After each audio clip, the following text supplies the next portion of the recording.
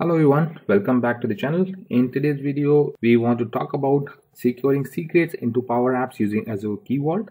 So as we build modern applications, we often need to store the sensitive or confidential data like API keys or any sensitive data which is of high sensitivity. So storing them directly into Power Apps is not a recommended way. It's not secure. So this is where Azure Key Vault comes into picture. Azure Key Vault, you may already be knowing about it, but Azure Key Vault is a cloud-based service that helps us to secure, store, manage, and secrets, encryption keys, and certificates. And since Power Apps does not have a direct connector to Key Vault, we are going to use the Power Automate to facilitate that. So we'll be taking help of Power Automate to encrypt the data, to get the secrets, app IDs or app keys, and then in turn we are going to use that into Power Apps. So there could be multiple business case scenarios. For example, one small application which I built is just having this capturing the employee bonuses, and bonus amount for employees can be a confidential or sensitive stuff. So while saving that into data source, and in our case that is SharePoint list, so we have this employees and then bonus amount. So we want to secure them so that even the people who are having the read access to this SharePoint list should not able to depict the bonus amount. So once I do that, like for example, if I added this and just want to save this bonus amount for that particular employee, so let's say like HR is creating those entries and want to save that into SharePoint list where the developer built out this list, but even the developer should not see that sensitive information. So once we do that, the HR do the saving operation, then with the help of Power Automate, we are creating an encrypted string and then having this sensitive data stored in an encrypted way. And again, like when we want to showcase back that to HR, we can decrypt the same data with the same application key, and this will be like shown in a normal numeric way as we want to depict or want to show that to HR. So this is a proper business case like where we want to just hide the confidential information even from the SharePoint administrators or SharePoint site owners. So that way, like we can just have one integration with the Azure Key Vault, and then we can just store or access this secure data in a confidential manner. And the same use case like where we want to make a call to any third-party APIs or any third-party services, then we want to store those app IDs or app keys in a secured way. So again, like that Azure Key Vault facilitate that feature also, like where we can just store our app IDs and application secrets, and we'll be retrieving them in a confidential manner within our Power Automate using the Azure Key Vault as a connector. So we are going to take a look on that. So to start with, I am into my portal azure.com, and where I searched for my Azure Key Vault service. So right now these three services are created for it. So I can start creating one more Azure Key Vault for my HR applications, let's say. So I will start using this Azure subscription. I can create a new resource group and just have the region and pricing tier like in place. And once you do that, so we have to provide the Azure Key Vault name. So I will say this my organization name and Key Vault so that I can able to use this going forward. And once I do that, going to the next screen. So in the permission model, so grant data plain access by using Azure RABAC, that is role-based access or Key Vault access policy. So we are going to use this role-based access policy, and when we say next, so in the networking tab, like we'll be just enabling it, and in next you can have those tags so that you can group or categorize this Key Vault.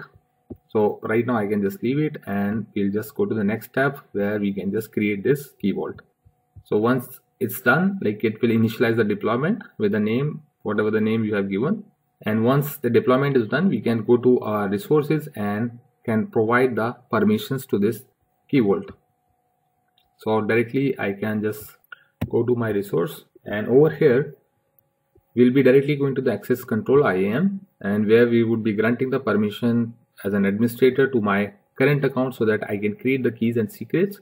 So first of all, if you wish to look at your access, so right now it will be given directly with the owner access because you have created this subscription by yourself. But to grant the permission where you can create the keys and secret, we have to have this add role assignment with the Key Vault administrator, so that you can do all the administration activity on it. So you can search with Key Vault admin. So select it, go to next, and over here you can assign this access to this directly to users group or service principal, or you can use this as a managed entity. So once I use that as a user, so that if once I select the member, I can select myself so that I can grant myself as an administration access to my this Key Vault, and later on I'll just review and assign, and this will add myself as an Key Vault administrator to my this Azure Key Vault. So once this is done, I can directly go to keys or secrets. So if your application, if you want to make a secure call or want to store the API keys for any third-party calls, then you can just start creating this generate. So you can just use generate, or you can import, like if you have already created one copy of key and you want to import it, you can import it that as well. So with this one, I will just say HR app key 1, and over here you can specify the size of the key type, RSA key size. So you can specify which size you want to choose, and set activation date, expiration date for it, and enabled by default, and set key rotation policy not configured. So once you click on it, it will give you expiry time, rotation, enable a rotation. So rotation policy, like automatically it should renew in how much time, so that you can set as well. So right now I'll just leave it as is and just create this key. So this is created successfully, and I can create a secret as well, and I can specify the secret name. So I will specify the HR app secret and provide a password or secret value, like for example, if you wish to like access some third-party application, that app key value pair, the client ID, client secret, you can put over here. So I'm just putting something text, and set activation, expiration date same, and create it. So this is just admin operation where we are just setting up Azure Key Vault, and the same Key Vault we are going to now work with our PowerApps and Power Automate.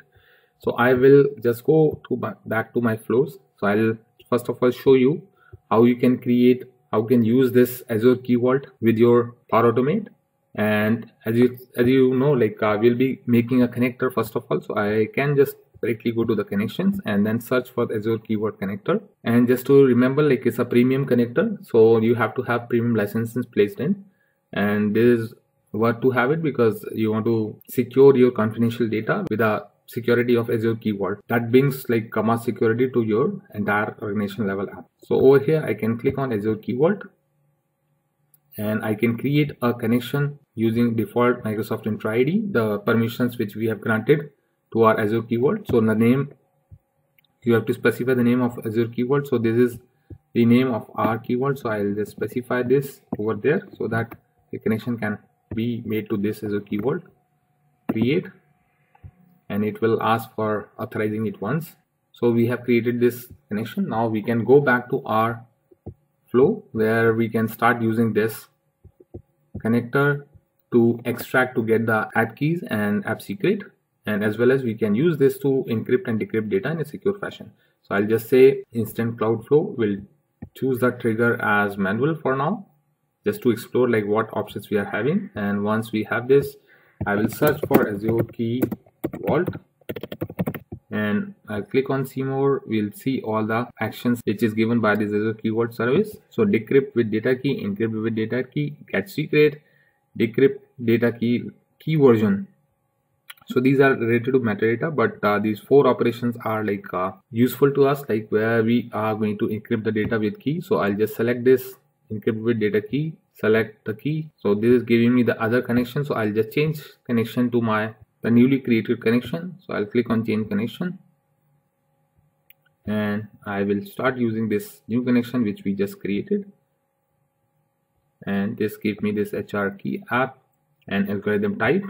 So you can select the encryption algorithm based on like whatever you want. And over here I will just say salary is 80K. So this is just my raw data, so that we can see like whether this encryption using this Azure app key vault is happening or not. So I'll just do a save and we'll do a test run, and the same thing we are going to decrypt. So it ran, and we can just directly go to the output, and over here this is encrypted value which we got. So this same encrypted value as can be used to decrypt while decrypting the data.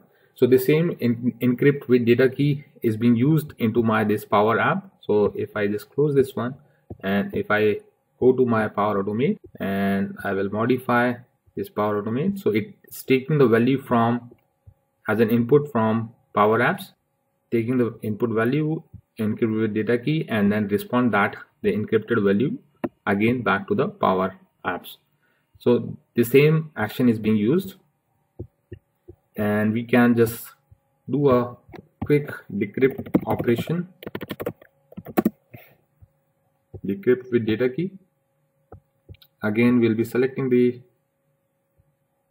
we have to change the connection to the right Azure Key Vault, and select this one, the algorithm. So we have to use the same algorithm which we used while encrypting it, and we'll be just using the value body encrypted data from this previous step, and we will save it, and as an output we are expecting our raw data which we initially passed for the encryption. And as an output we'll go back to our output, and now as an output of decrypt key we got this salary is 80k, the raw data which we initially passed to our encrypted data with key action. So that's how you can do it. So this is about confidentiality, like for storing the sensitive data or showing that sensitive data. And if we talk about like getting the app IDs and app secrets, so we have again like I'll just go to Azure Key Vault actions again, and there we will find this get secrets and get key action. So we have this get secret, and I'll again use this get secret. We'll set up the connection secret, app secret. I'll just save it and run, and the app secret, whatever app secret we have specified, so it will start giving us this secret. So this would be used when you want to make a secure call, or you want to store the API keys for external third-party calls into Azure Key Vault. Then this would be handy, like where you can just grab the output of your get secret action and then make a call to the external connector or external service. So that's how you should do it. So I think that was a quick overview how you can integrate your Azure App Key Vault with Power Automate, in turn with the Power Apps as well, to encrypt or decrypt the sensitive data and to get the app ID and app secrets. I hope like I found it useful, and I would recommend like start using this to store the confidential or secret data for your application. And you have this certificate way also, like where you can generate the certificate for your organization and have them used to make these secure calls. So this is pretty much for this video, but that's I would still suggest to like have a detailed look on it, how you can provide more security to your organization level apps using this Azure Key Vault in conjunction with PowerApps and Power Automate. So that is it for today's video. If you have any questions, please drop your comments. I'll try to answer. Thank you.